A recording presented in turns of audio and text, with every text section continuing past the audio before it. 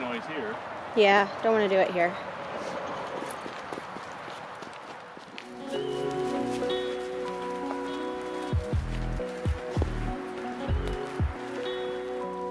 Years ago, and these water bottles are like workhorses. I mean, they're fantastic. They keep water cold for a really long time, or warm for a really long time.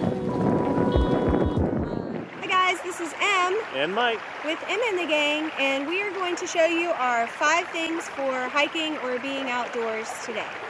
We were tagged by Flying Squirrel Outdoors, and so we need to show you our 5 things, and then we'll tag 5 folks and put them in the comments or in the description below. Our first item is water bottles. We always take water bottles with us when we are hiking. We got these great HydroFlask water bottles when we were in Hawaii a couple years ago, and they are fantastic. We absolutely love them. Yeah, I like the vacuum sealed part of them because they don't sweat on the outside. So if they're in your bag, they don't get everything all wet. They don't get anything wet at all. It's awesome. It's really cool. Each of us has a different color too, so it's nice so we know which ones are which. The next thing is kind of weird. We have socks. And I brought socks because when you're hiking, and if you're a hiker, you know this already, socks will make or break your hiking day. Either you have a good pair of socks with your shoes and you can hike all day, or you have a really crappy pair of socks and you are not happy and not having a good day. So these are Fox River socks. They're some of my favorites.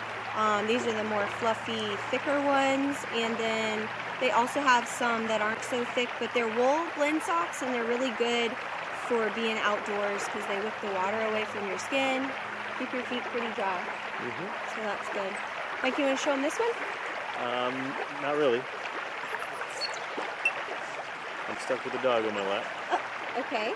Well, this is something that we recently had to get because we were on a hike and we weren't able to give our dogs water because we forgot a bowl. So, can you explain what this is? This is a collapsible bowl that comes in a case, so it stays nice and clean. You can just pour the water in there, the dogs can drink, and then you can dump it out real quick and easy. Let's see if Piper or Buster wants some. Buster, you want some water? Piper does. Piper wants some water? Yeah. Is it good? Is it good? Buster, you want some water? No. He's like, no. He's camera shy. He doesn't want water. Anyways, this is a good container because, again, the dogs can just drink out of it. We can just dump the water out. It's all pretty much clean, and only a little bit of moisture stays in the bowl. We zip it back up. We're good to go to the next place. It's quick, it's painless. It's got a little carabiner so we can clip onto a backpack or throw it in the bag, either one. Very nice to have, not very nice to not have. True. That brings us to our next item. We might be clipping this on our backpack. And the backpack I have is a Chico bag backpack. It is pretty much like a kind of a collapsible backpack. It's made of recycled water bottles. I really like it a lot because it's got lots of straps for you to hook things to. It's got little interior, it's got an interior pocket, it's got side pockets for water bottles, which is great, or anything else that you might want to put in there. And it also folds up into its own little pocket, so that's really nice. And it's big enough to hold whatever I need, really, for me. I don't want to carry stuff for somebody else, but it's a great little day pack. Like I said, we just go hiking for like a day at a time. So. And we've decided we've started carrying more than one bag. The kids always want lots of snacks, or they find rocks they want to bring back, and we always get stuck carrying stuff. So we've gotten the kids their own backpacks recently, so they can bring whatever they want, take back whatever they want.